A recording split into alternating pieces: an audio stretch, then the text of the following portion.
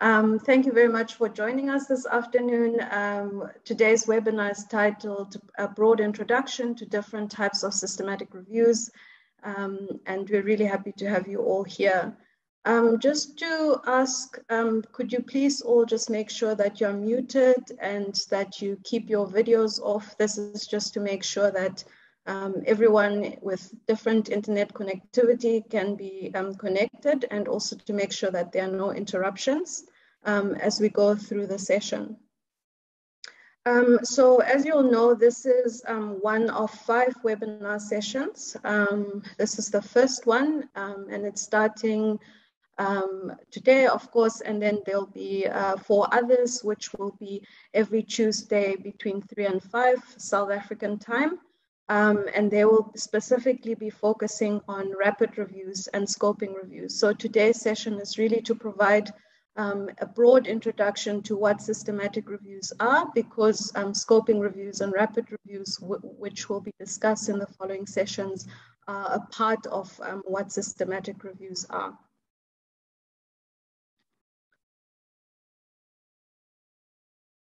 Okay, so the first part of our webinar will entail us getting to know you a little bit better. There are quite a lot of us here, but we thought that it would be a good idea to just have a brief Mentimeter with some questions, and that just gives us a sense of who is here, so that it's not too blank when interacting. Also, please note that we will be recording today's session. But of course, you are free to provide any kind of questions or comments in the chat throughout the session. So I'm going to hand over to my colleague Ziyanda, who will be taking us through the Mentimeter. And then when we come back, I'll be taking us through the content. There will be some times for questions and answers, and then we'll have the second part where we'll have a presenter, Mr. Amir Holfeld from Cochrane, South Africa at the South African Medical Research Council. So over to you, Ziyanda.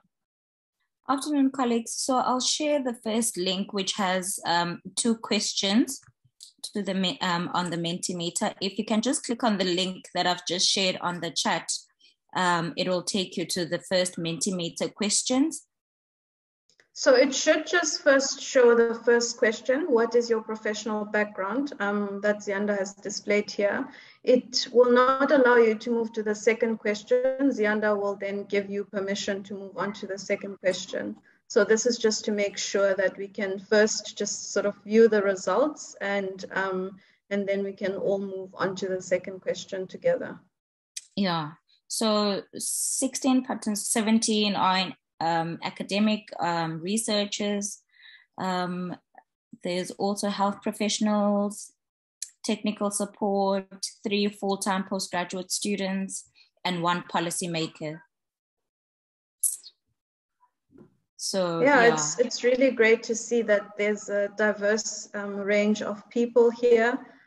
So that's really fantastic. Okay, so I'll just move to the second question. Yes.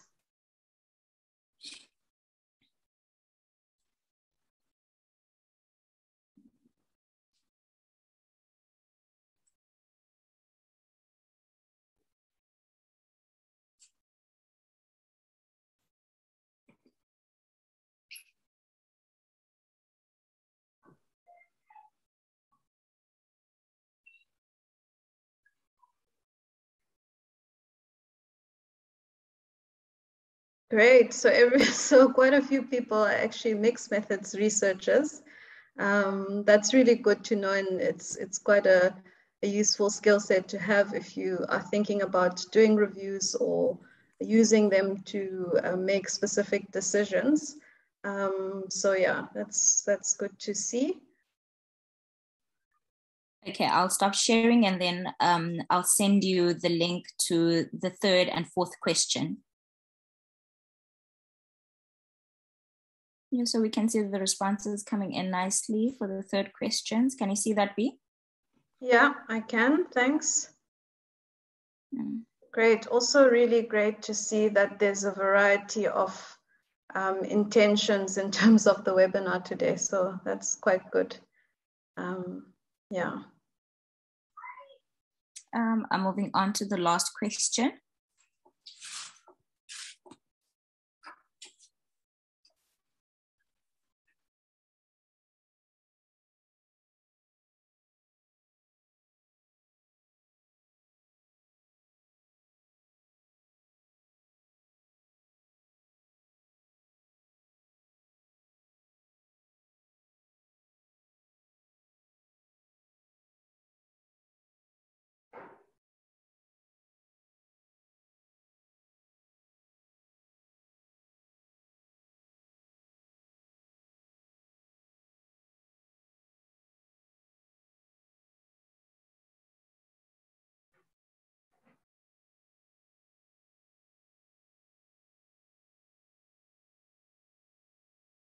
Yeah, also seems like a fair distribution between those who've attended training on reviews before and those who haven't. So that's also good to know and to see. And so today I think we will all be on an even playing field because it will be an introduction. So maybe a reminder for some and some completely new things for others. Okay, thanks, Yanda, for sharing that. I'm going to get started with the session. Let me just share my screen.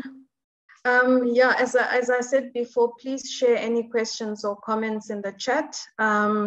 And also please stay on and please help us evaluate the session today to improve future sessions. So please do fill out the evaluation form that we'll share with you in the chat just before the session ends. We also noticed that there may be people here who would like to gain CPD points for their professional council memberships. So please do send us your council number in the chat. Please direct message to the host and then we'll be able to make sure that we arrange that. So just type in your name as well as your professional council number. And then I also just want to briefly mention that session 2 and 3, which are on introducing rapid reviews, as well as session 4 and 5, which is on scoping reviews, will be sessions that build onto each other. So I would encourage that if you are available, please do attend them together. So do attend session 2 and 3 and or do attend session 4 and 5. So just to start very broadly, systematic reviews are part of a research method called evidence synthesis. And evidence synthesis is really any kind of research that tries to identify, select, and combine all relevant information on a particular research question. And this is usually information that comes from secondary data, so information that has already been published, or is in the public domain. It's not empirical or primary research data. There are two types of evidence syntheses, namely narrative reviews and systematic reviews. And there are different types of narrative reviews and systematic reviews. And this is because they serve different purposes, but they also lead to different results and outputs. And so today we'll specifically be focusing on systematic reviews, but of course I'll give a brief introduction to narrative reviews so that you can just kind of understand and get a feel for what the difference is between narrative reviews and systematic reviews. So narrative reviews is the broad term that we use to refer to reviews that have a wide scope and where the methodology is not standardized. So this means that with the narrative review, the way that you search for literature is not necessarily systematic. It doesn't have to be transparent. You don't have to do a comprehensive literature search. And also the synthesis doesn't have to be comprehensive. The time for doing a narrative review may also vary, and you don't have to follow an established protocol. The authors of a narrative review may not necessarily state the methods that they use to search or to synthesize. and they can be selective about synthesizing and presenting evidence, and that's specifically to support a particular or a pre-existing view. So something like a literature review, for example, would be classified under narrative reviews. And then systematic review is a broad term that we use to refer to reviews that attempt to identify, appraise, and synthesize evidence that meets pre-specified eligibility criteria to answer a very specific question. So systematic reviews, like in the term, are quite systematic and transparent in terms of the methods that we use. There's generally an established protocol before you start conducting the systematic review, and a systematic review aims to address a very specific kind of scientific or practice question. So very kind of narrowly defined review question. They are also very time intensive and can sometimes take months or even years to complete. And the word systematic reviews is sometimes used to refer to one specific type of review, but actually systematic reviews is a blanket term for a wide variety of types of reviews. So often there's this debate around whether there's a hierarchy between narrative reviews and systematic reviews. And of course, it comes from kind of the different purposes that narrative reviews and systematic reviews fulfill. And of course, systematic reviews are considered to be somewhat more reliable form of evidence because they use robust and systematic and transparent methods. And they also summarize the best available high quality information that you can get from primary studies.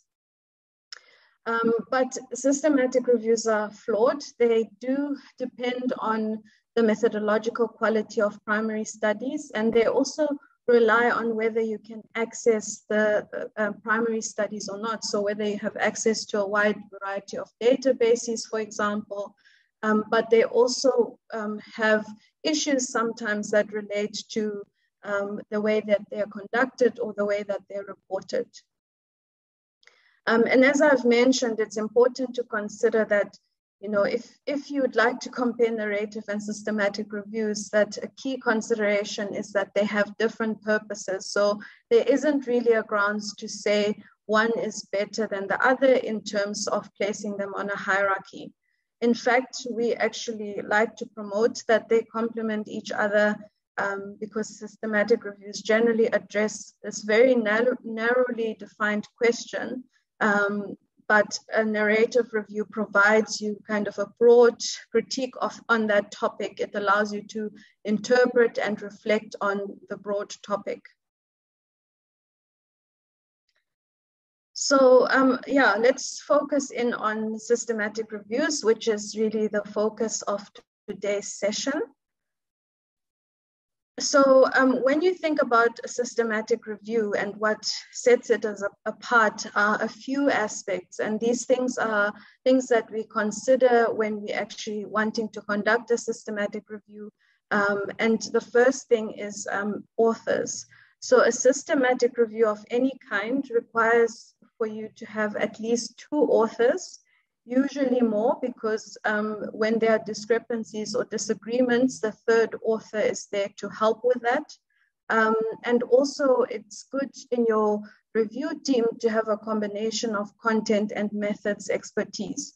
So for example, if you are conducting a systematic review, a qualitative systematic review, you would want to have people who have qualitative research skills. You want to have people who have skills in systematic reviews, but also people who have skills in the particular content area that you are conducting the review on. A second big aspect that has to do with systematic reviews is the protocol. So that's usually done at the beginning of the review, and sometimes the protocol gets published, but it has to be there at the start, providing a detailed plan of the methods that will be used and the different criteria of the review. And this is all to be agreed beforehand by the review team. What is also quite important in the review itself is the question. The question is generally underpinned by a question framework. The most popular, I guess, question framework out there is the PICO framework, which consists of population, intervention, comparison, and outcome. So this is really to be specific about who, what kind of things you expect to do your review on, that those things are clearly defined up front. The search strategy for any kind of systematic review is also very comprehensive, and it should be something that others can repeat and identify the exact same studies that you've identified and included in your review. It also involves searching at least 3 electronic databases and other sources. So you could contact experts in the field or include studies that are in thesis if they aren't yet published. And also systematic reviews don't have restrictions on the date of publication, the language that studies are published in, the geography. And of course, there are exceptions, but generally speaking, it's ideal to not have any kind of restrictions on the search. Then it's also quite clear in the protocol what your inclusion and exclusion criteria will be in terms of the kind of studies that you're looking at. And of course, these criteria are quite closely linked to the review question itself. And this would be agreed upon in advance so that by the time you have your search records and you start selecting your studies, you're selecting them based on the criteria that you would have determined in advance. In systematic reviews, it's also important to appraise the quality or the risk of bias in the studies that get included in the synthesis. This is just important to kind of know and be transparent about the primary studies that are actually informing your synthesis. And then in terms of the synthesis, traditionally systematic reviews sort of focus on including randomized control studies and including a meta-analysis where most of the studies were similar and they had kind of similar interventions. But the purpose and the types of systematic reviews have evolved, and also with some topics, the studies are not exactly the same. They are similar and kind of have the same criteria in terms of your inclusion criteria, but are not the same. So you then can decide to rather narratively synthesize the results instead of in a meta-analysis, for example. So this is just a kind of a picture to show you how complex and the various stages and steps that can be involved when conducting a systematic review. And it starts right at the top with you having to be very specific about your research question, maybe doing a preliminary search to identify studies that you think would be included in your systematic review. And that preliminary search really informs your search strategy, but as well as your inclusion criteria. And then, of course, you wanting to determine which databases you will search, writing that all in the protocol and having that agreed upon in advance before you can go on to screening, titles and abstracts and full text, which can be quite a layered process with several steps in between and involving your different co-authors. And then also, in addition to the electronic searches, you may want to do some manual searches, which involve searching reference lists of included studies or contacting authors of the papers that you've selected into your review, or contacting experts, etc. And then extracting the data and checking the quality of the primary studies and reporting that, and then going on to do your analysis and writing it up and hopefully publishing it.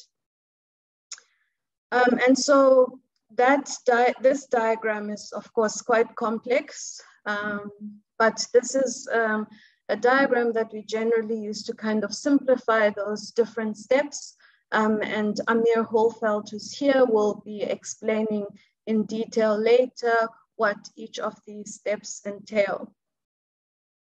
Another thing to note about sort of the layered process of conducting a systematic review is that it's quite good to be organized and to be systematic and transparent in how you make decisions at each of these steps, because these are the things that are usually reported when you want to publish your review, or when you want to actually disseminate this to those who will use the findings.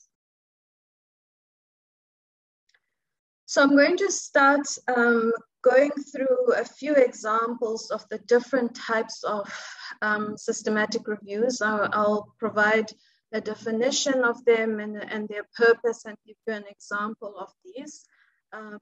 And for the first one, which we are going to discuss now, is scoping reviews, which will take place. We'll have a detailed session at the webinars on the 12th and the 19th of October. But the scoping review generally aims to map the existing literature in a field of interest in terms of volume, the nature and characteristics of the primary research.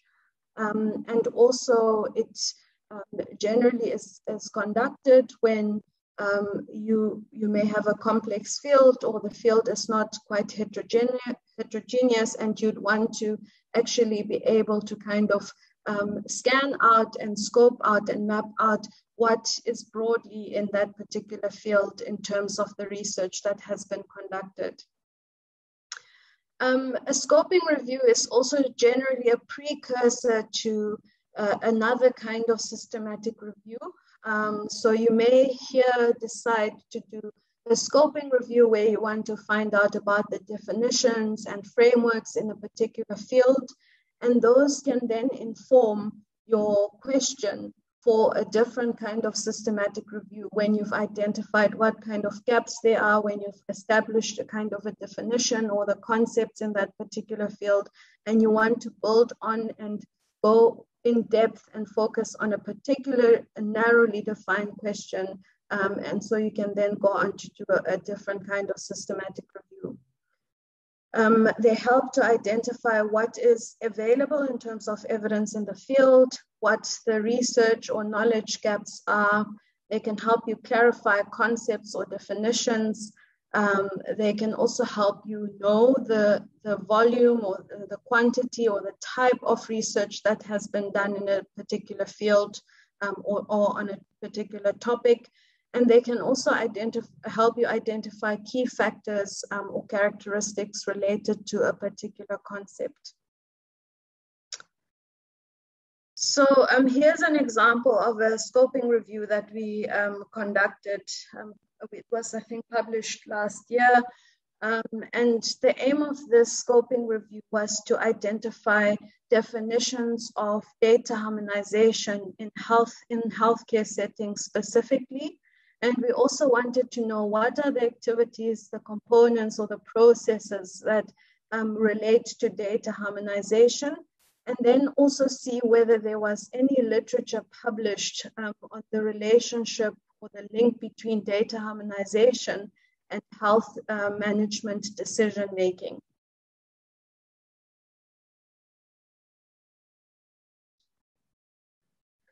So another type of systematic review, and this is the one that is really popular. I think this is actually the one that where systematic review started, is an effectiveness review. And this is a systematic review that assesses the benefits and harms of interventions used in healthcare and health policy. And they were generally first sort of published in the Cochrane database of systematic reviews, but there are now other journals accepting systematic reviews of effectiveness. These reviews initially also primarily focused on randomized studies as sort of the most robust research design for assessing the effectiveness of interventions. And even now, I think it's still promoted that one starts off with randomized control studies when looking at the effectiveness of interventions. But of course, there are situations where randomized control studies may not have been conducted because it's just not possible given the nature of the intervention. And so there are other kind of large scale, especially in terms of large scale public health interventions where you would consider including non-randomized control studies in your effectiveness review. So just to say that, you know, the Cochrane Handbook for Systematic Reviews of Interventions or Systematic Reviews of Effectiveness is a really useful resource that details the step-by-step processes of how to conduct a systematic review of effectiveness. And in there, they also outline sort of the key characteristics of what a Cochrane systematic review would look like. And even if you are not publishing an effectiveness review in the Cochrane database, I think it's still recommended in terms of the rigor of the methods to kind of follow the Cochrane methods for conducting systematic reviews of effectiveness.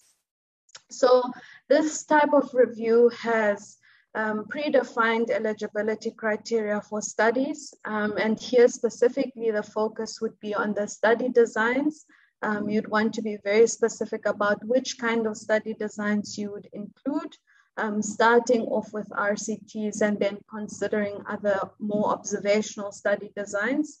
And the method of Cochrane is also quite explicit. You should be able to detail everything in such a way that other researchers could conduct exactly the same review and end up with very similar results to you, or actually include the same studies and any other new studies that may have occurred after you finish conducting your study. The search strategy is also very systematic and aims to identify all types of studies that would meet the eligibility criteria. There's also a huge focus in terms of these types of reviews in assessing the risk of bias of the studies that are included. And then also of very recently also the need to assess the certainty that you have in the review findings themselves, and there are some very specific tools that one can use for that. So ultimately, when presenting results, one should be able to present results where you've transparently and systematically assessed how confident or how trustworthy you think that your results are. So here are just two examples of effectiveness reviews, and this one, the first one is on control measures to prevent occupational tuberculosis infection in healthcare workers. So there we aim to evaluate administrative, environmental, and protective measures in preventing TB among healthcare workers. And so, and an additional objective was we wanted to specifically focus on studies that assess these interventions in low and middle income countries. We wanted to be able to ultimately say which of these interventions are most effective for preventing tuberculosis in healthcare workers. Then we also recently did a review, an effectiveness review, looking at different strategies for hypertension. We evaluated mass, targeted, or opportunistic screening strategies in terms of reducing morbidity and mortality associated with hypertension. So as you can see, one of these reviews was published in the Cochrane database and the other wasn't. So, but both followed quite a systematic and transparent method in doing so. And so it is possible to make a choice about where you'd like to publish your systematic reviews.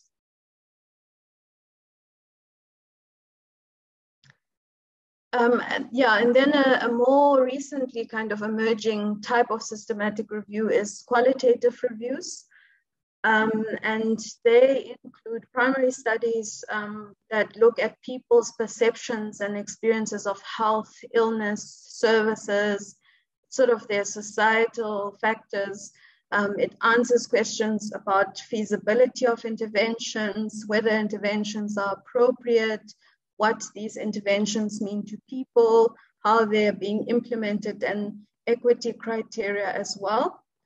So they answer questions around how and why. For example, how and why do interventions work, rather than actually what interventions work. And they can go beyond sort of just providing descriptions of people's sort of experiences or barriers and facilitators of people, for example, accessing a particular intervention, to actually producing concepts and theories that go into detail about explaining and really interpreting how people make meaning of their own health and health-related issues.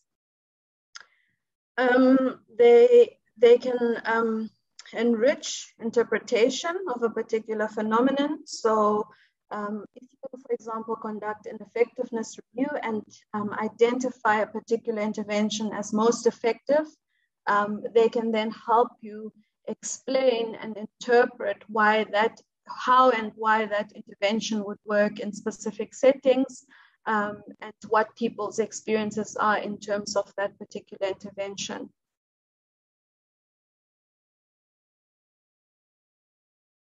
So here are two types of qualitative systematic reviews. One that we are starting to conduct now, which is around various facilitators and strategies for successful community engagement in infectious disease clinical trials. And we are limiting it specifically to LMIC countries. But this one is really looking at identifying a list of barriers, a list of facilitators, a list of strategies. So really just providing a very descriptive understanding of community engagement. Whereas the Cochrane review looked at factors that influence parents and informal caregivers' views and practices during routine childhood vaccination. So that one really is about trying to explain how parents make decisions around whether their children should get vaccinated or not. And with that review, we actually then ended up developing a conceptual framework to explain that. We didn't just list sort of what were the barriers and facilitators for parents actually taking their children to vaccinate, but why did they choose to, or why did they choose to not? And also this review contributed to enhancing understanding related to several intervention reviews or effectiveness reviews that had been conducted on this topic.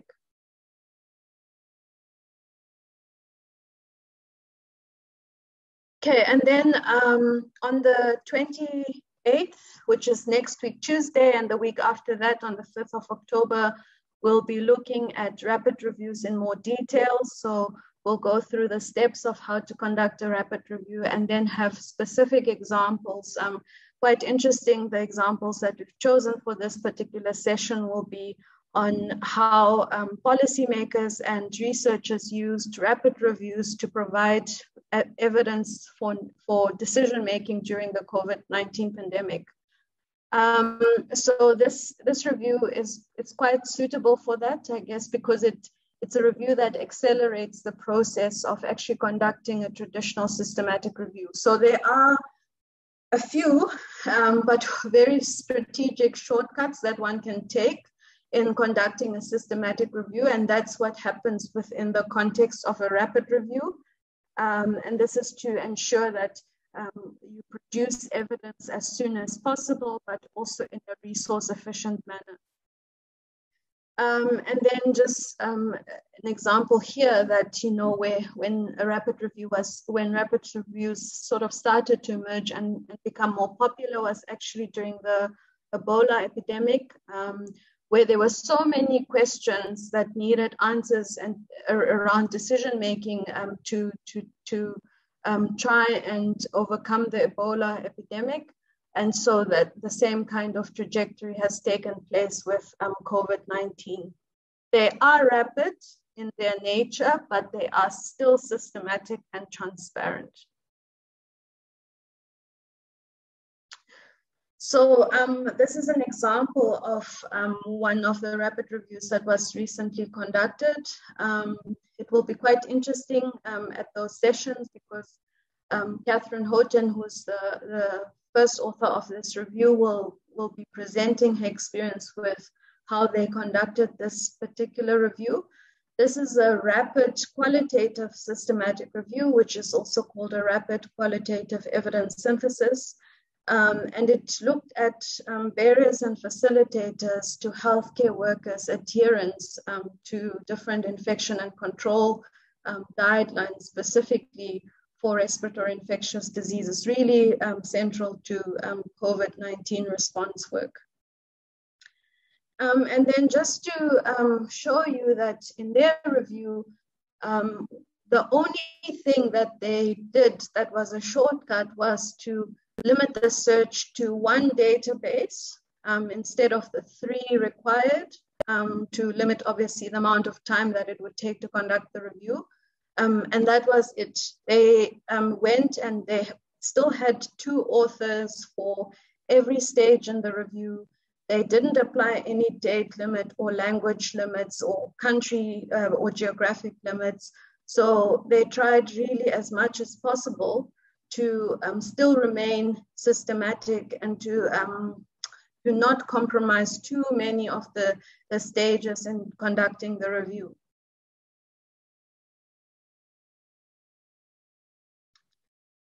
And then the last kind of systematic review I'm going to take you through today is called an overview of systematic reviews. This is where it sort of really gets complicated. It's one level above systematic reviews. So it's actually where you compile evidence from different types of systematic reviews instead of primary studies. So in a systematic review, you're focused on evidence from primary studies. Here you're focused on evidence from multiple systematic reviews.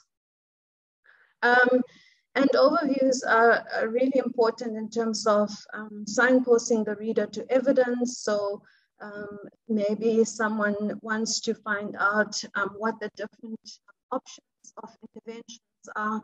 And so they would go to an overview that looks at a particular health issue.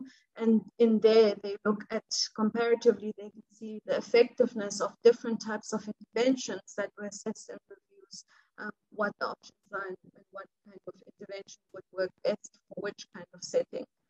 And they also highlight if there's an absence of evidence. So obviously they would show whether there are any gaps in terms of the evidence, and whether there are some issues that needs to be explored further, either in terms of primary studies, but also at the level of whether systematic review needs to be conducted around a particular area.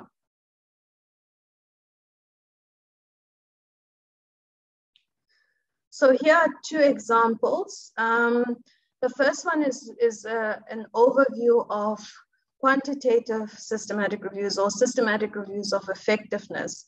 It's looking at different interventions for teaching evidence-based healthcare to health professionals versus when you don't look at any kind of intervention to teach them. And as you can see, they included 16 systematic reviews. So just really focusing on reviews and at that higher level. The second one is an overview of qualitative and quantitative systematic reviews. And one of the things you'll notice in the title is the way that the overview is referred to. There are quite a few ways of saying overview. Some people call it an umbrella review. Some people call it an overview. Some people call it a systematic scoping review of overviews. Systematic scoping overview. So just to note that it is the same thing. It's really looking at synthesizing systematic reviews, but being referred to differently. And you can have an overview where you do combine studies that are looking at, or you do combine systematic reviews that are qualitative in nature or quantitative in nature, or just qualitative or just quantitative.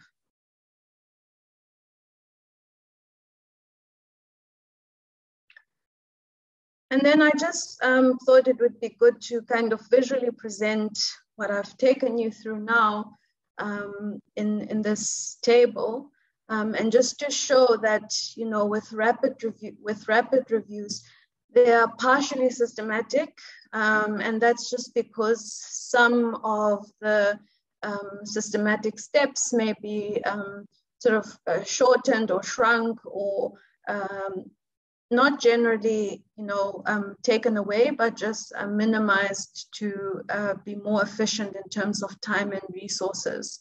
But they do gather data from primary studies. They also still have at least 2 authors.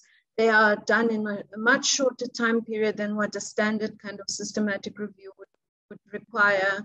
And they still do address narrow or very specific kind of questions. Scoping reviews, fully systematic.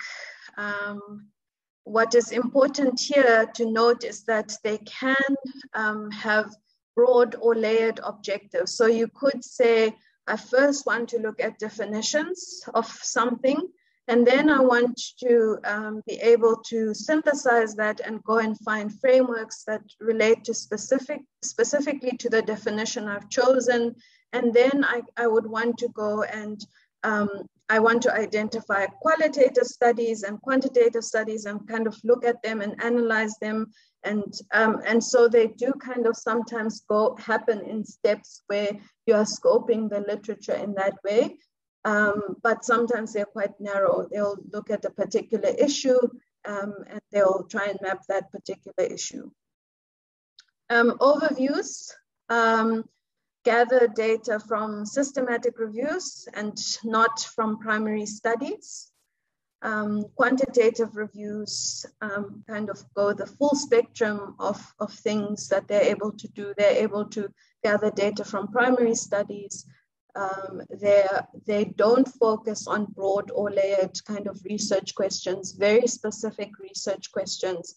And the same applies with qualitative systematic reviews. So how are systematic reviews used in public health? They're used to make decisions about policy and practice, and whether things work, how they work, where in which settings they work, at what cost. So it really helps around kind of making decisions around different strategies or interventions or options. And specifically, I guess, in the context of policy and practice. As you've seen with the example of the rapid reviews, they can really help to address urgent questions. They can help to inform teaching and learning. We also had the example where one of the systematic reviews of effectiveness, a systematic review of overviews, I think, was conducted specifically looking at teaching evidence-based healthcare amongst health professionals. And so they can, in that way, also provide evidence for teaching and learning activities. They can inform research gaps and funding proposals.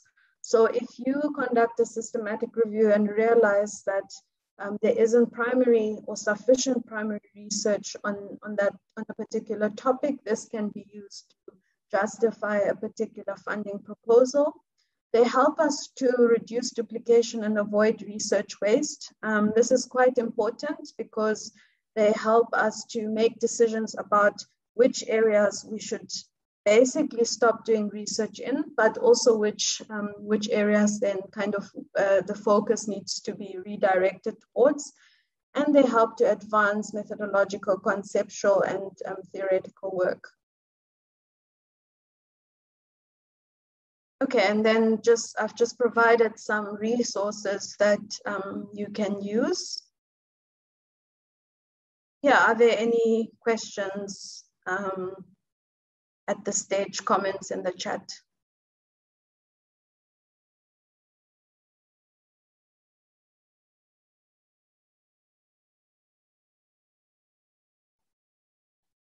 Zianda, were there any specific questions? I'm struggling to... I think there's one that I've just picked up. It says in the introduction, what about, oh, okay. All right, no, that was for the Mentimeter.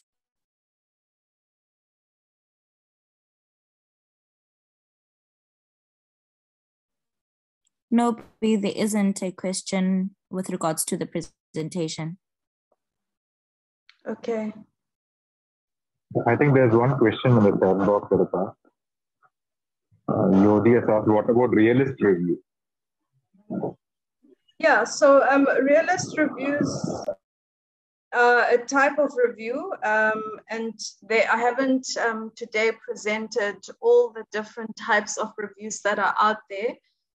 But realist reviews are generally, I would say, classified under narrative reviews. I think they serve a really good purpose in terms of how they're sort of very theory driven, and they're very good in terms of being used for evaluating specific kind of programs or interventions.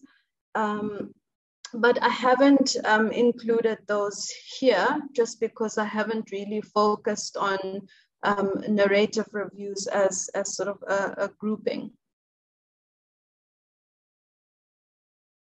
I think, though your question points to something that we are interested in hearing about, which is in the evaluation form, there will be a question on kind of learning needs that you may have. And I think if you put on the realist evaluation, I think that would be really good as something that we can consider in giving a webinar on in the future.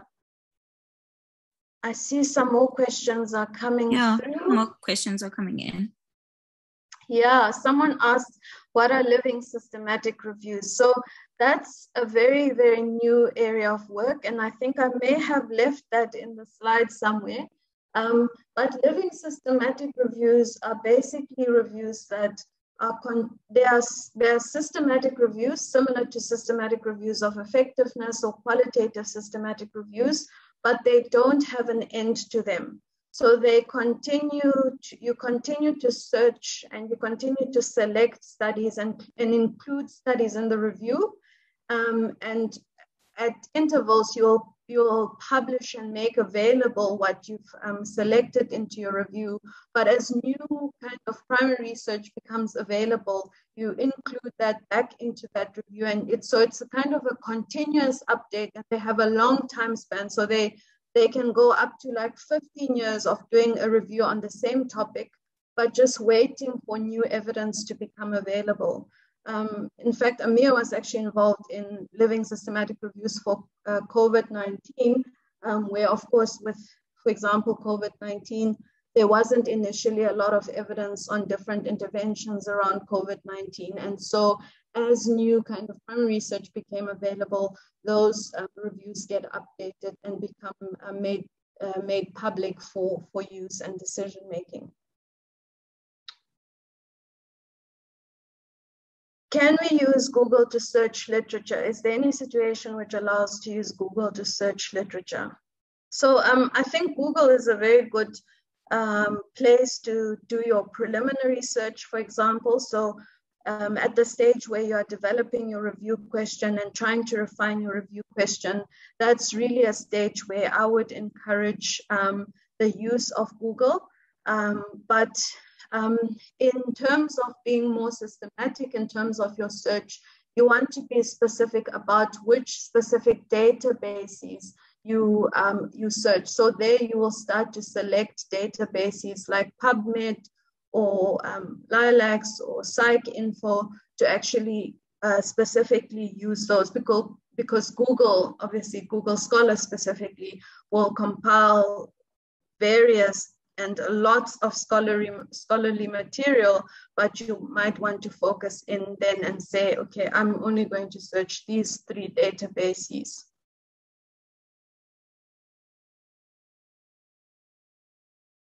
Yeah, so then there's a question about what differentiates a rapid review from a systematic review apart from time frame.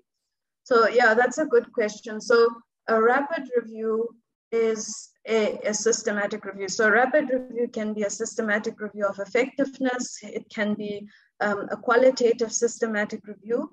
And what really sets it apart is that you impose certain shortcuts in the steps when you actually conduct a review. So you may decide that, for example, during the search, you will only search 1 database instead of the recommended 3.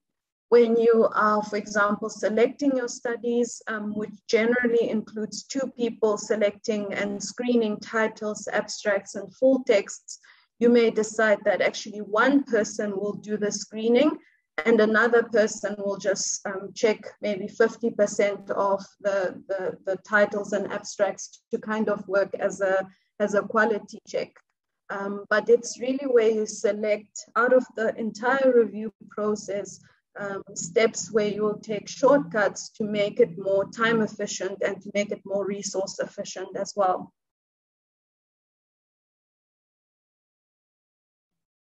So an overview is a type of systematic review. An overview is not the same, and the distinction is quite small, minor, but makes a huge difference. An overview includes systematic reviews. And so you are searching, when you're doing your search, you're actually searching for systematic reviews in an overview. But when you do your search in a systematic review, let's say a systematic review of effectiveness or in a qualitative review or in a scoping review, you are searching for primary studies. So that's the key distinction. It's just a high level at which the evidence is synthesized. In the primary study, the evidence is directly from the environment, the participants, whereas in an overview, the evidence is from a systematic review, which is a summary of primary studies. So it's one level up. So I think the question about time is a good one. So someone just asked with that, they're asking whether it's a hard rule to say that a scoping review takes 9 months. Could it take less, basically? And will it be publishable? So with all of these reviews, the time frame is not set. The 9 to 12 months is actually a guide. And I would say now it's probably more like 12 to 18 months, just because there's more research that has become available, and more people are publishing, more data is available, etc. But the time frame is not set, and the time frame is not set because it depends on how many review authors you have. Are you working on the review full-time or part-time? How big the scope of the review is. Some topic areas, for example, if you did a review on an HIV-related topic where there's a lot of research, you would get a lot of studies, versus if you did something on, I don't know, working from home technology, where it's maybe a more emerging kind of area. So just to keep in mind that the time frame is flexible and depends on several factors, and how long you take to conduct your review. If you are systematic and transparent and follow the correct processes, does not impact the quality of your review. It should still be a good quality review, 5 months, 9 months, 12 months.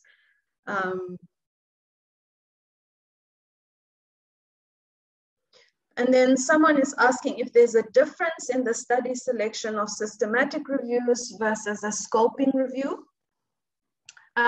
Yeah, there are some differences. The main difference will be in the review type question. So a scoping review will ask a different review. There you will be looking for maybe, let's say, definitions or concepts. In the scoping review, you'll actually be looking at maybe in the systematic review, you'll be looking at interventions. And so how you set out your review question, your eligibility criteria, will determine how you select your studies. You have to select studies that fit your eligibility criteria and therefore will be able to respond to your review questions, your review question. As well, to say that at the scoping review level, you might actually be, might get a lot of studies that you want to screen and look at the full text, just because you don't get to see definitions and conceptual frameworks, for example, in an abstract and a title. So you can't automatically exclude them. So there are some slight differences, but I would say primarily informed by what your review question is.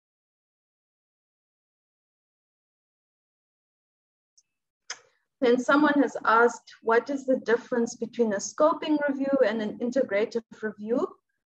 I must be honest, I haven't heard about an integrative review before.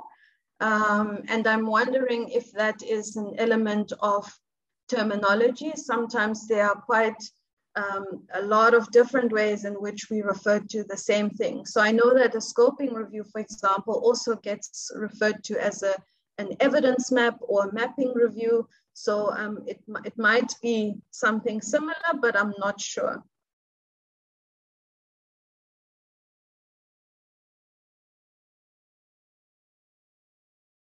So someone is asking, can a scoping review be done for the implementation of healthcare interventions?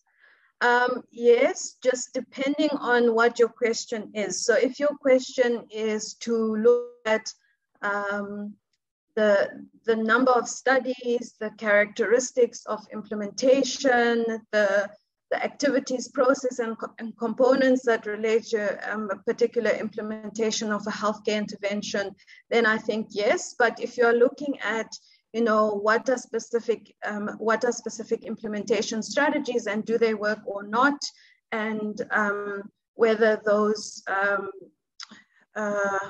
effective or not, then that's a different kind of question. So it really depends on how you are phrasing your question.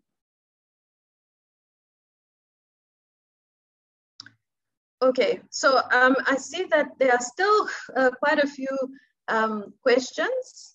So what I will do is I'll start responding to some of the questions in the chat, but I am conscious of time and would like for Amir to be able to also take you through the different steps involved in conducting a systematic review. And as he does this, I think some of these questions will become clearer to you. And at the end, we'll also have more time for any kind of questions that you may have. So I'm going to hand over to Amir. Amir Holveld is, as I've mentioned, is a senior scientist at Cochrane, South Africa at the Medical Research Council. And yeah, we used to work together, and we're very privileged for him to be with us this afternoon. Over to you, Amir. Thanks very much, B. I'm just going to turn on my camera very briefly so that you guys can all see or know who you're speaking to. B, I'm going to share screen, and you can let me know if it is sharing correctly. Yeah, I can see it, and it looks good. You. I'm just going to stop video for bandwidth purposes.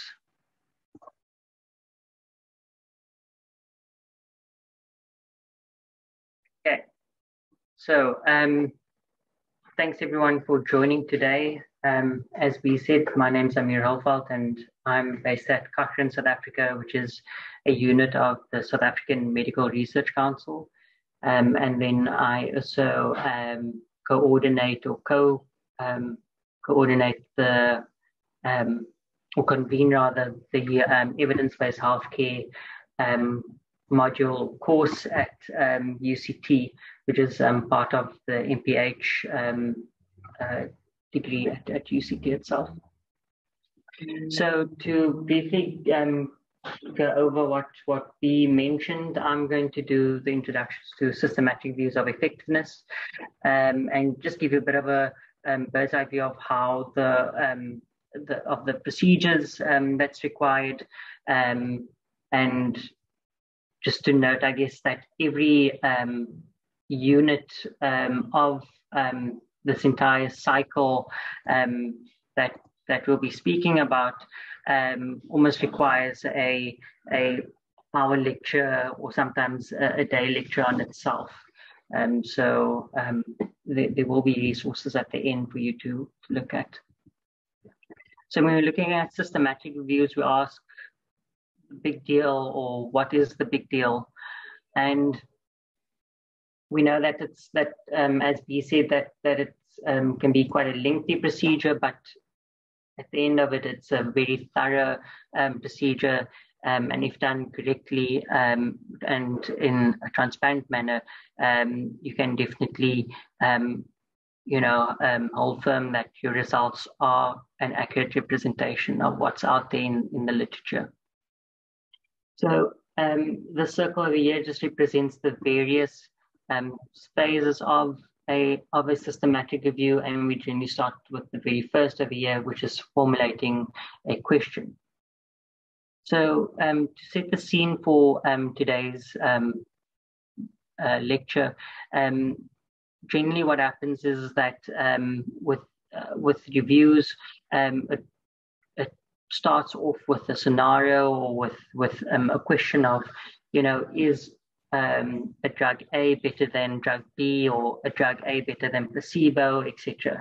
And a scenario that we like to use is one, as you can see on your screen, where a young male presents at a community healthcare clinic for STI treatment, and he basically tells his healthcare provider that many of his friends are infected with HIV and STIs. He's worried about getting or being infected. And then he asks the healthcare provider whether circumcision is actually safe and can work against or potentially prevent HIV or decrease your chances of contracting HIV. As he's heard that circumcision could also be part of the methods of preventing infection. So then, as a healthcare provider or as someone working in health, or one would ask, well, what is the best evidence? And as we know, when we're speaking about the hierarchy of evidence, we know systematic reviews are right on top of the list, and followed by which are randomized control trials. So what we do is as I said, we formulate the question. And we also know that within this entire cycle over here, there are 5 principles that we adhere to, and that is asking the question, which is aligned to formulating the question, accessing or acquiring the evidence, and that is where we do conducting our searches. We appraise what we found, and that is the quality assessment, data collection, and then we apply. So at the very end of this, one would then apply your findings as a policymaker or as a healthcare professional, and then you evaluate your findings. And if it's not to your liking, you may want to reformulate that question and do the entire procedure again. So based on that question or scenario, you would have a certain questions. So you'd ask yourself, well, is circumcision actually more effective than no circumcision at all? Is it cost effective, and is it feasible? And what does the current evidence tell us? And the question that may come out, or that may be formulated if you are to conduct a systematic review on something like this, is what is the interventional effect of male circumcision for preventing acquisition of HIV by men through heterosexual intercourse, for example. So now you've developed the question, and the next bit is now to actually develop a protocol. And he also went over that little bit as well earlier. And the protocol is basically your blueprint or your plan of how you're actually going to tackle this scenario or the question to which you need the latest evidence for. So, like we said, you formulate the review question, you define the selection criteria using PICO study design. And sorry, I probably should go back a bit. So when we're talking about PICO, we actually looking at, what is the population, you're looking at the intervention, the possible comparison, or if there is even a comparison, and the outcome of interest. So like in this situation over here, our population would be males. Our intervention would be circumcision comparison. There isn't actually really, so I mean, it would be to those that are not circumcised, and then outcome would be the incidence rate of infection, of HIV infection, basically. Like I said, you formulated the question, you now create that selection criteria based on your PICO. You determine a search strategy, so you lay out with help of a information specialist or a librarian, how you're going to do your searches, where you're going to search. Then you critically appraise and summarize the outcomes, and you then write a coherent and logical summary. So when it comes to actually conducting the searches, it needs to be formulated in a comprehensive and exhaustive way, so that you can actually identify all relevant studies or trials, regardless of language or publication status. And because we're looking at what is effective, we would be looking at, as I said, when you're thinking of the hierarchy of evidence, randomized control trials, because that's the best manner in which you can actually assess effectiveness of an intervention.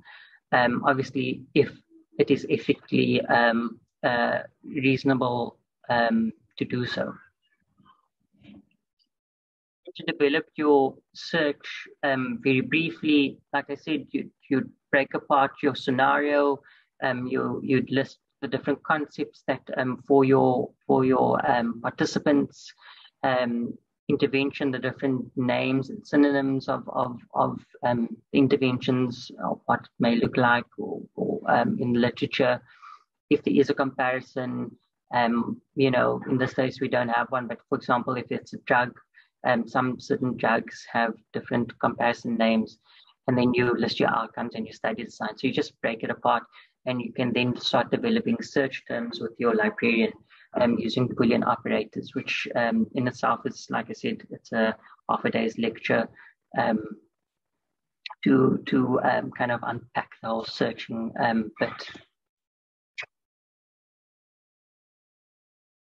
And then generally what you do is you'd search in various databases like Medline, PubMed, Embase, Cochrane Database Central.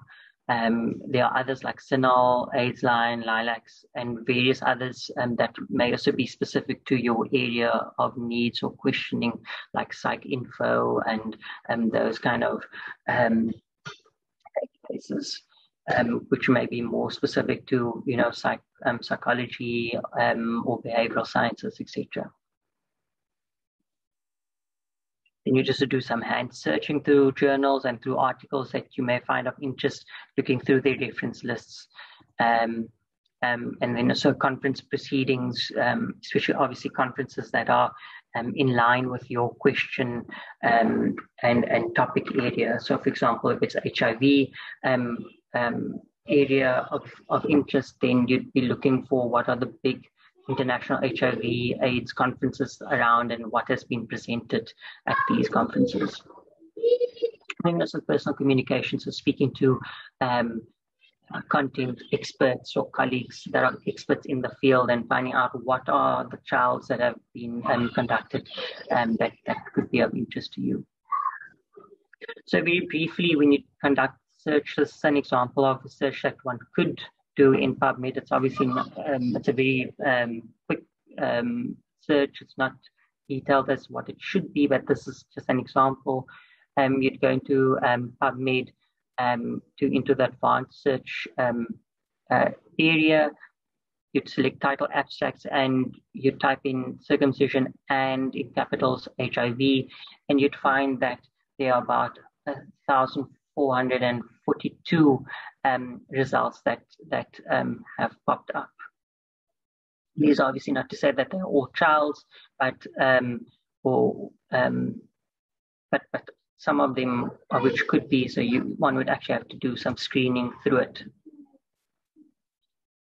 And then once you've done your searches in your various databases, you kind of bring them all together into a reference package like EndNote or RefWorks, or even there's online packages like Rayan, where you can download all your search results and upload it onto a package, so that you can then start sifting through in duplicate and independently with your review partner for potentially eligible studies based on the title abstract screening.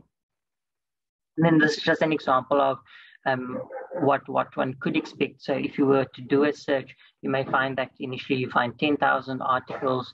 You then remove the duplicates, because various databases will obviously have the same findings. So they duplicate, they'll have duplicate trials. You then screen it, you exclude certain trials based on, the title and abstract not meeting your criteria. You then go through the full text and find out, was the population according to my population of interest from my PICO, and was the intervention the same, similar, or is it just totally different? And you may land up with 175, or you may even land up with 25 articles. And the next bit is then to assess the study quality. And what we generally use is the risk of bias info website. As you can see, that's the website on top, and we use the risk of bias tool to assess the quality of or the bias of the included trials that we'd find. And then I've attached links at the bottom to two workshops that are webinars that I've presented to explain a bit more about the risk of bias tool that we use, and then also one on from the risk of bias team in Bristol that have presented a series of webinars on how to use the tool itself.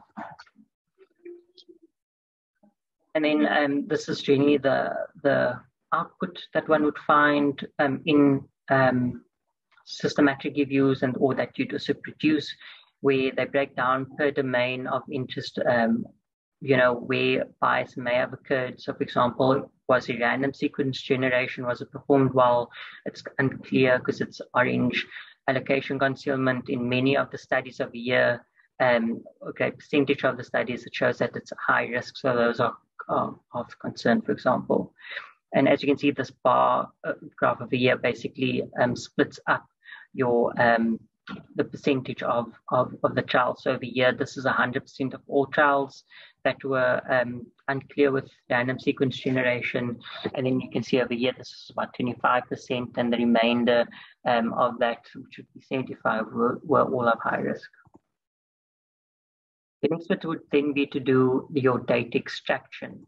So you'd have a data extraction form that you'd design with the systematic review methodologist, such as B or myself, where you then extract the relevant data to create a logical argument and summary of your findings. So you'd describe the methods used in the individual trials, the types of participants, the type of interventions, how it was conducted, and carried out. And this you do per trial that would be included in your systematic review. You then go on to your analysis. So this is where you actually start meta-analyzing and bringing all those results together. And as you can see over here, this one is from a colleague of ours, Nandi Siegfried, who actually conducted a review on male circumcision to prevent heterosexual acquisition of HIV in men. And as you can see over here, this is what we call a forest plot that then gets produced with all the individual trials listed over here. So they have 3 trials over here, and the same 3 are measured again over here. And what they were looking at is the incidence risk ratio of acquiring HIV between 0 and 12 months after circumcision, or this is actually meant to be a 21 to 24 months after circumcision. And then as you can see over here, it shows that it actually favors circumcision. So circumcision can actually reduce your chances or chances of acquiring HIV or being infected. And again, this is the risk of bias assessment that they did. Then after you've interpreted your results, or actually in conjunction with it, you also look at the certainty of evidence. So how certain are you, or confident are you, that these results that are presented over here are actually reflective of the truth? So you'd see in many Cochrane reviews, especially, they produce summary of findings tables over here. As you can see, they list the various outcomes. There are usually 7. And they also produce a quality scale. So it can either be low, very low, it could be moderate, high, or very high.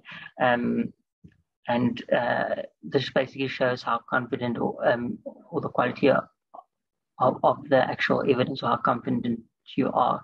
So as you can see over here, when this particular study was looking at HIV infection based on lab tests or self-report, there's a low certainty in this actual result, and it may have been that they had large confidence intervals, that there was a high risk of bias, and all these various factors that get split up in a grade assessment, what they call it, is considered or gets taken into consideration in order to produce these quality evidence scores, as you can see over here.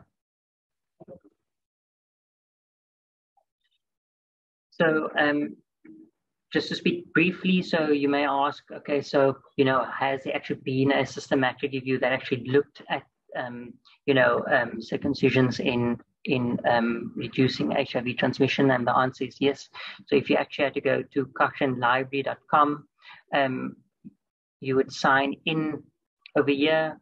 And because some of you probably may not have already signed in or signed up or registered in the past, it will ask you to register. And if you are based in South Africa, all South Africans have free access to Cochrane Library and the articles on it. And that is thanks to SAMRC. So I'd advise everyone to register and to have a look through Cochrane Library for the latest evidence, be it COVID-related evidence. There's actually a COVID page as well over there, or even other forms of interventions that are specific to your field of interest.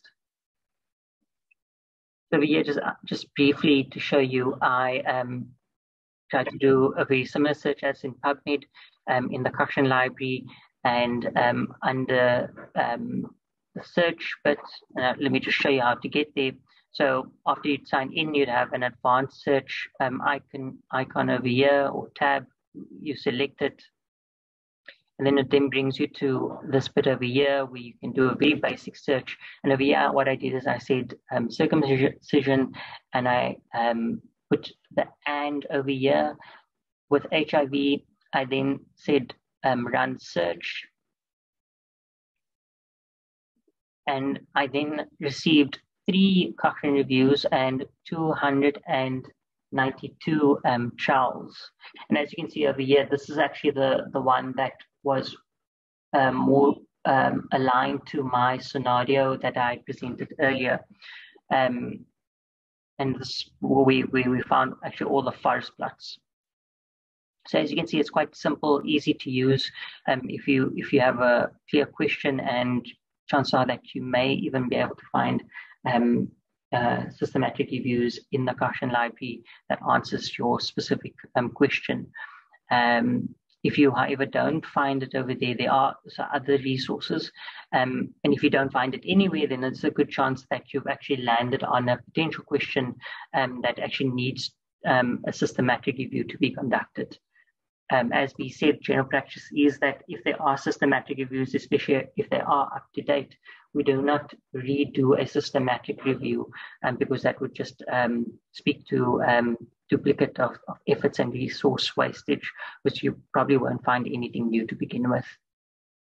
And then just to add or to end off in, if you are looking for online workshops and resources, you can visit our Cochrane South Africa YouTube channel where we post links up quite regularly. We also have Twitter pages at Cochrane Africa and at SA Cochrane, where we advertise bursaries, workshops that we hosting and various lessons.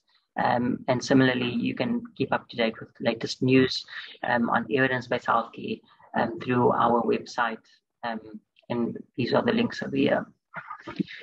Thank you everyone for listening. Over to you, B.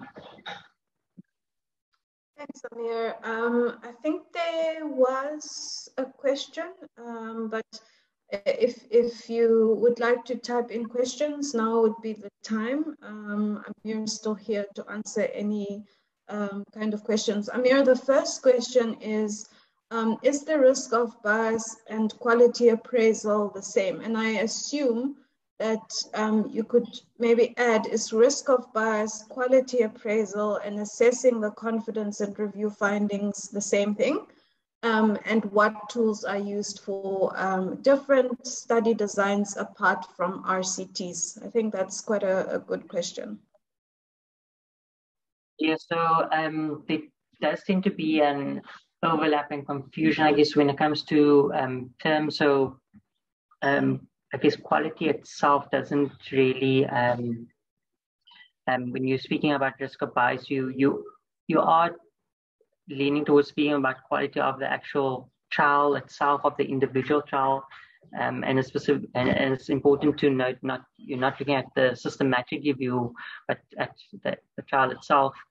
And that's why we'd say the quality of the trial, looking at risk of bias of it. But when we're talking about quality of a review itself, what's actually meant is, and they've changed that terminology to looking at more at the certainty of evidence. So how certain are you in your systematic review findings rather than quality of it. And then also when it comes to risk of bias, so like I said, you'd use risk of bias tool for RCTs, and then there are tools like Robbins I, which is produced by the same group from the riskofbias.info, that's found on riskofbias.info webpage, which is for non-randomized trials. Others have also used New Ottawa Scale in the past, or Hoy's criteria for prevalent studies. And then there are various others for qualitative reviews. Thanks, Pete. Okay, and then there's another question. If the studies are of different study designs, how would you assess their quality? So how would you go about critical appraisal for studies of different study designs?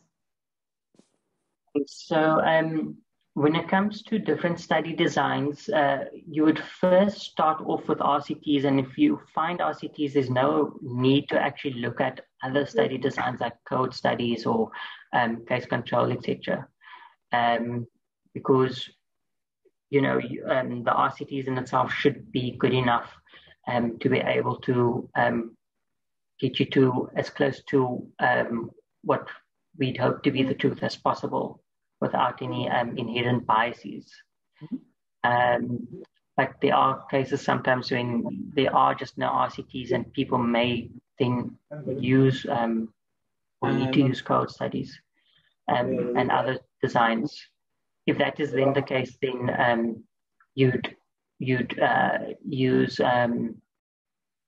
Robbins Eye, like I said, or Newcastle Ottawa scale to assess these.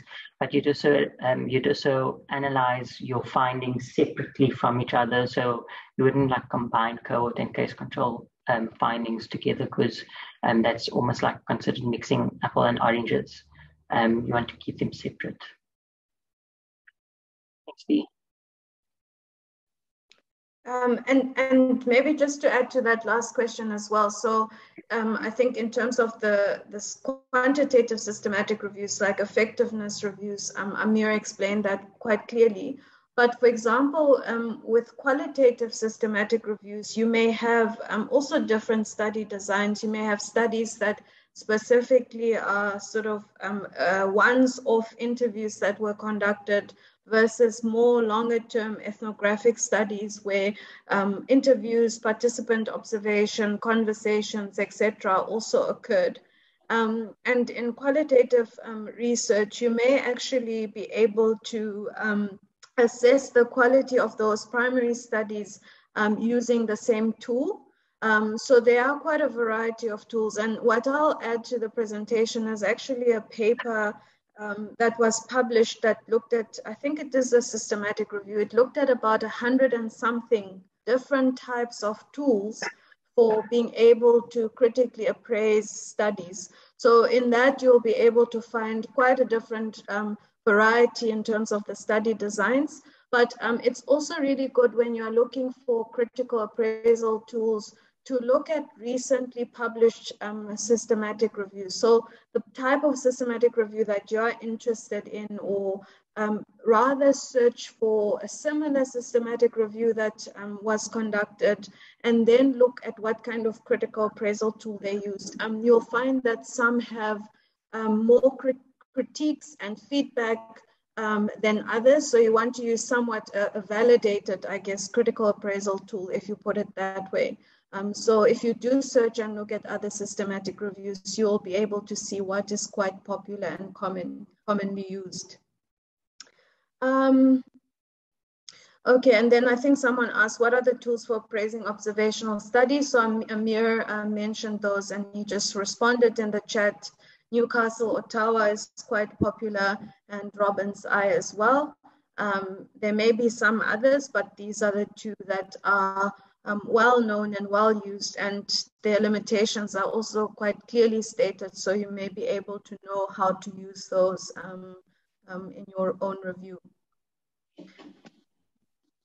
I've also included in the chat the link to the evaluation form. Please help us evaluate, and please do send your professional counsel number to Zianda. I'm just looking if there were any kind of quick questions we could address in the time that we still have left. Is there any approach to account for hand-searched articles in Prisma? Yes, so Prisma for everyone else is so there are two things related to Prisma. So there may be a Prisma reporting guide. Prisma can be a checklist or a document that helps you to see that you've included the various components that are required in your protocol or in your publication of your review. So it can be a reporting guideline or checklist. But Prisma can also refer to a flow chart that you include in your review about how your search happened and how you basically ended up selecting and synthesizing particular studies. So for example, in your Prisma, you may be able to say, okay, you searched these 3 databases and you got a total number of records. And then from those records, you went on to screen titles and abstracts of how many of that total after, for example, removing duplicates. And then you kind of move on to explain how many of the titles and abstracts you wanted to get full text articles for. So it's kind of this process of explaining your search and your selection up to the stage where you say, okay, these are the number of studies that I've included in my review. And so even with hand searches and other kinds of sources that are not from your electronic databases, like studies that you identified through, for example, experts in the field, hand searching by looking at reference lists of similar systematic reviews or the primary studies that you've included, all of that can get included, and all of that will then contribute to the number of records that are screened and ultimately the number of studies that get selected. Sure. The one, so I don't know, and maybe Amir can respond to this. So I don't know a lot about health technology assessment at all. So unfortunately, I would have to find out about that and try and respond to that in the questions and answers that we compile. But I don't know what the relationship is between systematic reviews of effectiveness and health technology assessments. Amir, do you know? Yeah, I'm not too clued up either, but it's something we'd have to look into and get back to you on. Yeah, so I think yeah, we'll get back to you on that one. Are there colleagues here who know the response? I mean, we could help each other. You could add it to the chat, or you could unmute yourself if you have an idea. And then there was also a question around, so using PICO. So that's a very good question. And initially I also mentioned that PICO is one form of a question framework. So there are other types of frameworks that you can use to develop your review question. So for example, SPIDER or SPICE, various other kind of acronyms that also consider things like context, the phenomenon of interest, the type of study design, etc., etc. Because this PICO thing is specifically focused on review questions that are interested in intervention. So they're comparing an intervention to some kind of control, which can be the absence of an intervention, or it can be another type of intervention. But for example, in qualitative studies, we're actually more interested about the setting, the context, the actual population, the phenomenon of interest, which would be the issue that you're interested in. We're interested in people's perspectives and views and experiences. So that gets captured differently in those different question frameworks.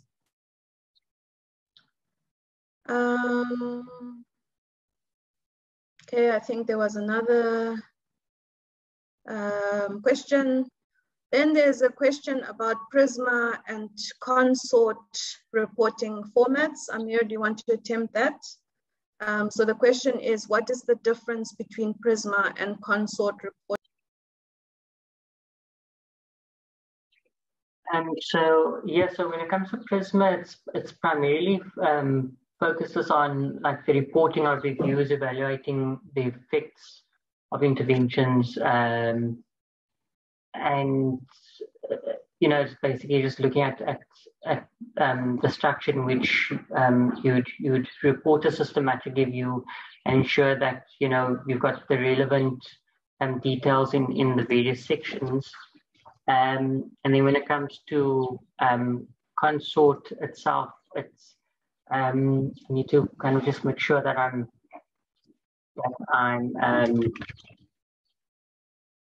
remembering it correctly now.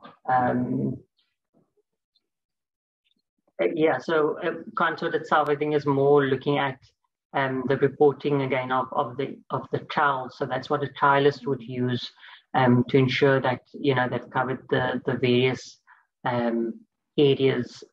So like there's almost like a checklist that they need to go through to ensure that they've provided enough information. For example, they've described the randomization process in enough detail, or the methods in enough detail, and then it also speaks to, part of it also speaks to that whole flow diagram, similar to the Prisma that I showed previously, which is for systematic review. So a trial in itself would have a similar, not similar, but I mean, would have a diagram of the patient flow of how many patients were, initially screened to partake and were randomized, and how many were lost to follow-up, etc.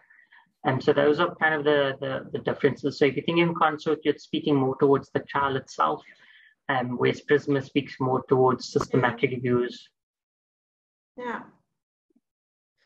And then there's a question about how would you come up with such terms? Yeah. I mean, that's quite a complex one to ask, because so what I actually forgot to mention, which is quite important, is that within the context of a review, besides your content and methods experts, generally, if available, you'd also want to consult a librarian or an information specialist, someone who generally works with databases, knows the different ways in which to search for databases. So when you develop your search strategy, you generally develop it in conjunction with someone who has those expertise. But how you generally develop your search or identify relevant search terms is by looking at your review questions. So the question framework, so for example, your PICO, some of those elements that you capture in your PICO would be what would help you identify search terms. So for example, in the example that Amir presented, males would be kind of a population of interest. So that would be a search term. Circumcision is obviously one of the issues and interventions related to that.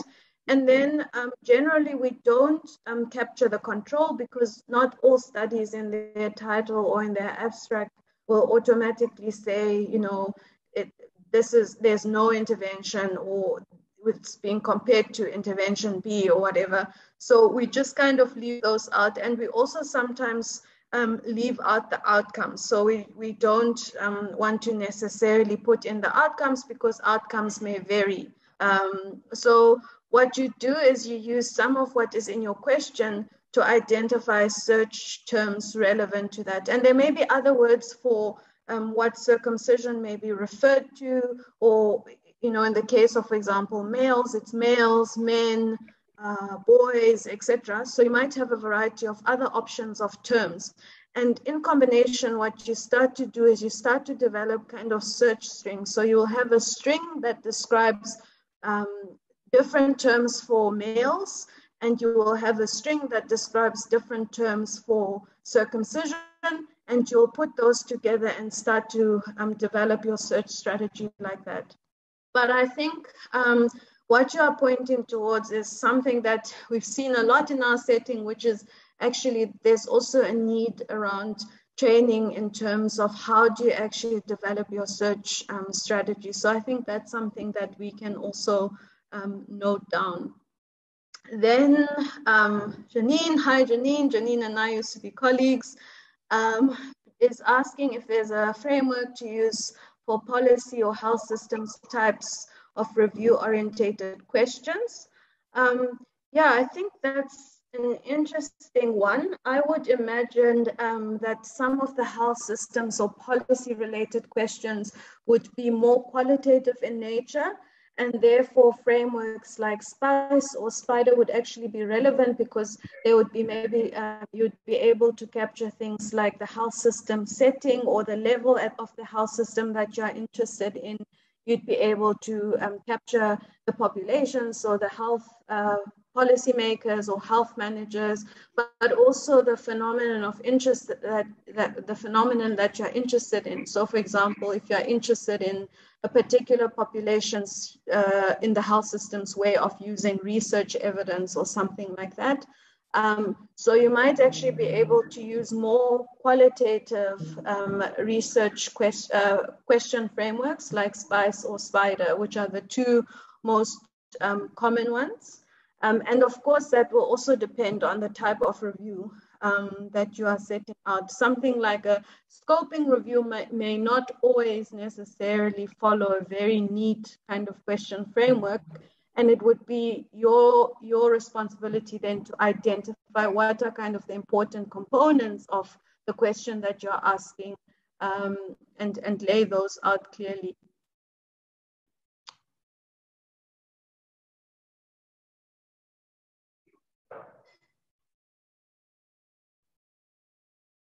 Yeah, so what to do if your search terms result in 0 hits in the database.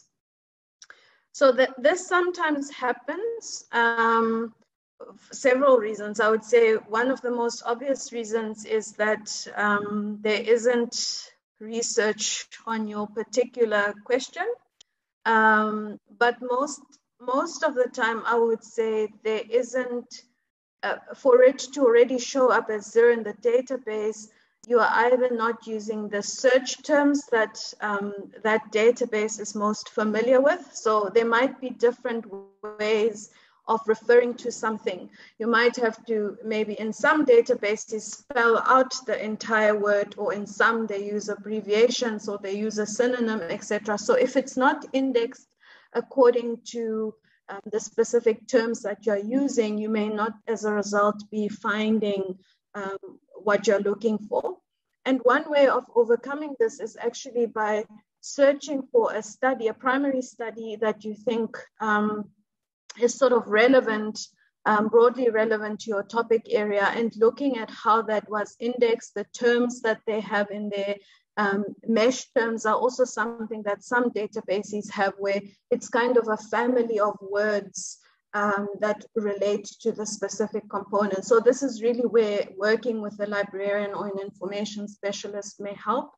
And another reason could be that your search is too narrow. So you've basically used males and circumcision, and that's kind of it. And you just restricting yourself to that, and you're not really presenting options like male or man or boy, or just nothing. I mean, or filtering, for example, there are also filters related to humans or animals.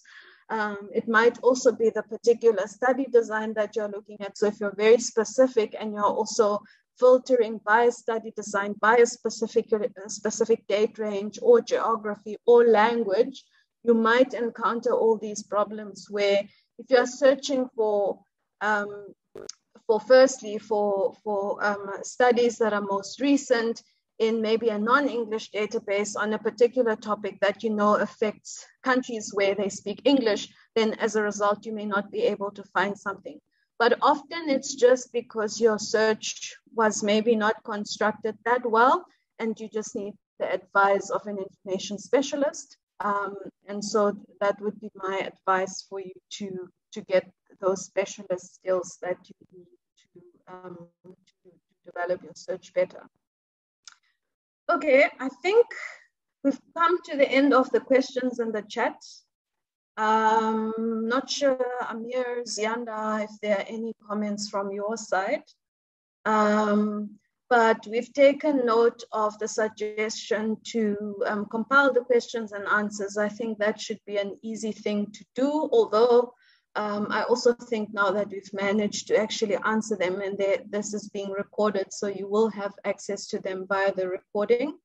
And then I'll just add, some of the links that Amir has shared, for example, on the last slide where I shared resources for you to also have access to that. Okay, thank you very much, everyone. Amir, last words? Thanks everyone for joining, and good questions posed, and hope to be in contact with many of you in the nearby future. If there's any questions or assistance you need with systematic reviews, feel free to drop me an email. I think we can share it sometime. Yeah, thanks. Yeah, thanks very much, Amir. Zianda, do you have any last questions, comments? No, B, nothing on my side. Just to say that I've noted all the direct messages for the CPD points. Okay, thank you very much. And the recording and the presentation will Thank you very much. I've learned a lot.